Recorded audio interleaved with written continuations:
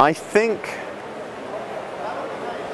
you know, actually, I mean, my job makes me somewhat cynical a lot of the time, but I'm actually fairly optimistic about it. For every attempt to control or limit the potential of the net,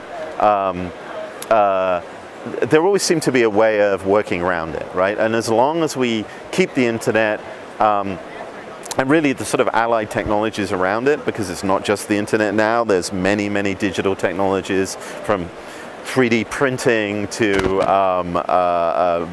smart uses of the radio spectrum.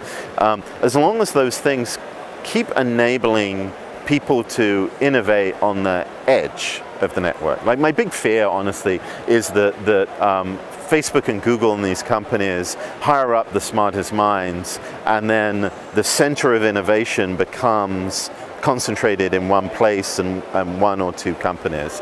But whenever I think that's happened, you know, you saw that IBM was the biggest company in the world for this. Microsoft used to be, and what happened is that somebody had a brilliant idea on the edge of the internet and was able to propagate it freely across the whole of the network very quickly. And as long as that's the case, if anyone tries to impose some sort of controls or limits in one place, hopefully the solution to that restriction will spring up somewhere else.